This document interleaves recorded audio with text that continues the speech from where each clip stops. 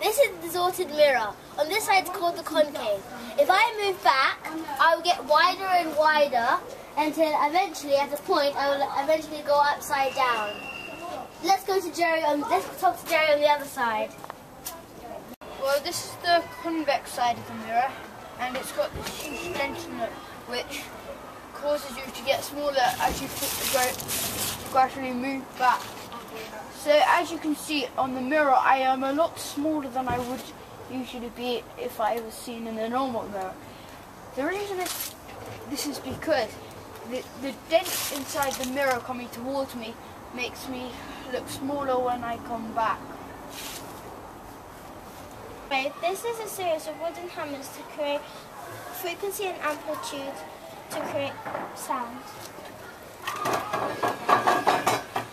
The wooden hammers are an example of the sound made going into a wave, and when the wave hits an object such as this bar here, it will make a vibration. Kaleidoscope, invented in its one form by Scottish physicist named David Brewster in 1816. This remarkable optical instrument truly lives up to its Greek name, an object for viewing beautiful forms. Have you ever knew that there was like a kaleidoscope inside this thing? No. Should we go inside? Yeah. As I said, the kaleidoscope is made out of 2 or more mirrors, and it works because of light and reflection. A sunbeam travels into the kaleidoscope in a straight line and then shines into all of these mirrors, and in those cartoons where the sunbeam shines on the magnifying glass and then you shine it on the character's friend and then it hurts their eyes. That's an example of a sunbeam. In the kaleidoscope there's infinite symmetry, and if you put like a bead or something inside this kaleidoscope, there's going to be like a little fragment, like a glass broken, just cracked. Isn't there a picture of a fragment in the other slide? Yeah, there is. Shall we look? Whoa! This is so epic! See, if you look at one mirror, you can see infinite pictures of yourself. Like if you touch all the mirrors, you can see all of you touching the mirrors with. This is a gigantic keyboard in front of me. Children can have fun and learn the science behind it. The keyboard works because there's a bell underneath which I trigger when I press on it. That makes sound vibrations, which is called sound waves, which goes through your ear canal and hit your eardrum.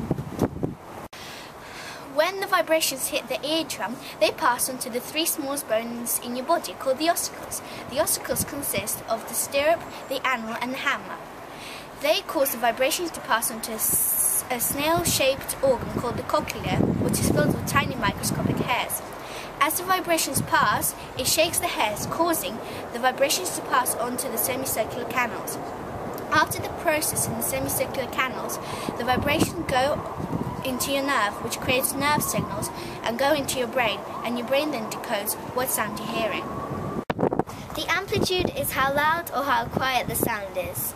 The pitch is how high or how low the sound is. Zero is going to play Twinkle Twinkle Little Star.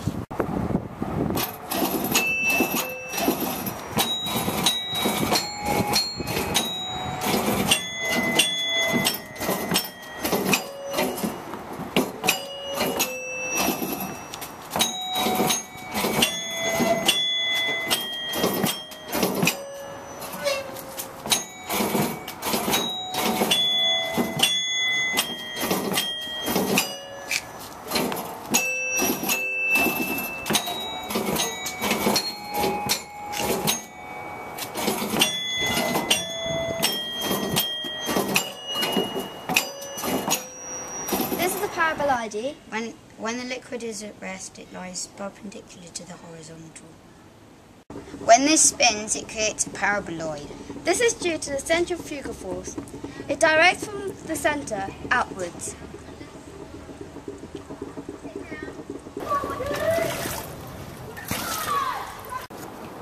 This is called the mechanic screw, or the Archimedes screw. It shows the work of the mathematician Archimedes, who used the screw method to pump water up from rivers to waterfields. This screw can be used in mountains to pump water up and down the mountain. Once this dish gets full, it will then tip over because of the weight, and then travel down here, be filtered, or can be used for another purpose. This is the vision tree. The vision tree also contains a microscope which you can see smaller objects clearly. The telescope lets you see things at a further distance. Now on to the periscope. The periscope lets you see from the bird's eye view of what's below. 8 mouthpieces are connected together to create 4 pairs of speaking tubes. You don't know which one your voice will come out of. The sound vibrations travel through many different parts of your ear. When they get to your brain, they tell you the sound of what the sound is.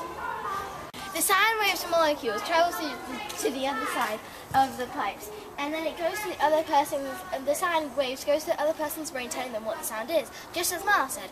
This is a demonstration that me and Miles will now do. Hello, Cushy.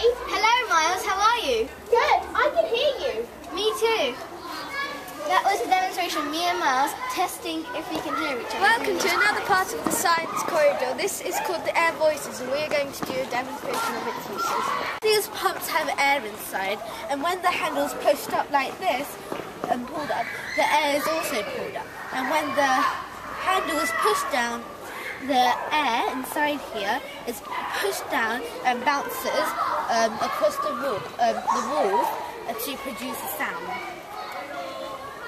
Frequency is how often the sound wave travels, and pitch is how high or low the note is. You can hear the sound because of the vibrations, which travel in sound waves straight into your ear. Now we are going to show you how it is used.